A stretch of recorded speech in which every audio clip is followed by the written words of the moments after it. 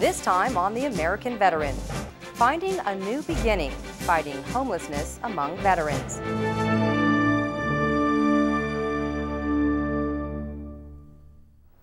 Among the big challenges facing VA are the tens of thousands of former service members who have no place to call home.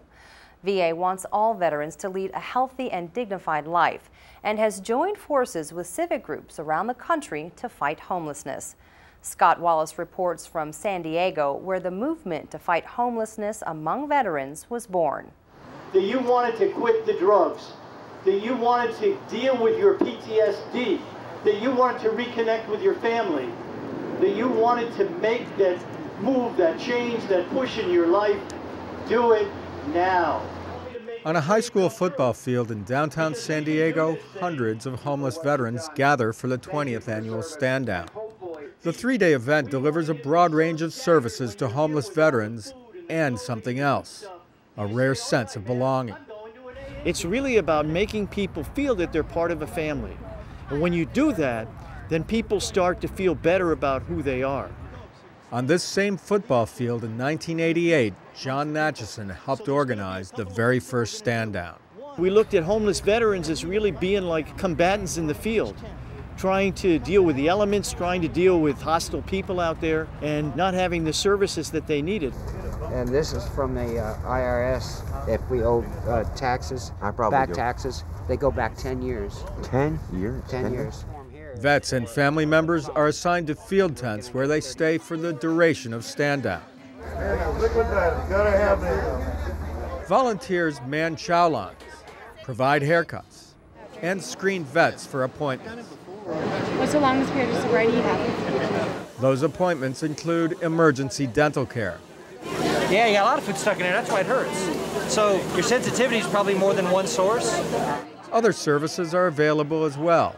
Mental health consults, medical checkups, and referrals for follow-up treatment. Your rib pain, what's the pain severity on that? There was one really basic thing that we talked about when we started this, and that's that we had brothers and sisters outside the wire, and that we were never going to let them stay outside the wire.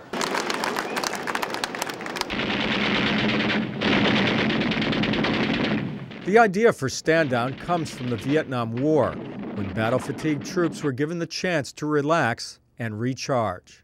We decided that maybe it would be a good idea to try to do that for homeless veterans, to create a safe encampment someplace where homeless veterans could come. What became apparent is that people on the street had dental problems because they couldn't get dental care. They had foot problems because they were walking all the time. VA physician Arnold Gass has been medical director of Stand Down since the very beginning. About 30% or more of them had chronic psychiatric illnesses. There are at least 2,000 homeless veterans in San Diego County and 200,000 homeless vets nationwide. Nearly 25% of all homeless adults served in the military. We don't pay them a lot of money. When they get out, they do not have this massive amount of savings for security. Homeless veteran advocate Al Pavich oversees the San Diego Stand Down. They're one paycheck away. They're one medical incident not covered by insurance is away. They're one partner leaving away from being homeless. Open-mindedness and willingness to try. 12-step recovery groups help break the vicious cycle of despair, addiction, and homelessness.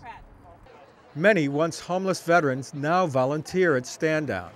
They offer the most visible proof that Stand Down really does work. The message I have is there is life after war, there's life after dope, and there's life after homelessness. There are no medical illnesses that are common or unique to Stand Down, but everyone who comes here has one illness, which is homelessness, and that's what we're treating. That wraps up another edition of The American Veteran. We are honored to bring you these stories each and every month.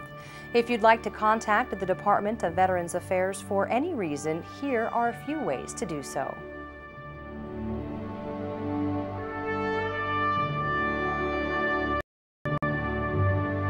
For the Department of Veterans Affairs and the entire American Veteran staff, I'm Jennifer Braden. We'll see you next time.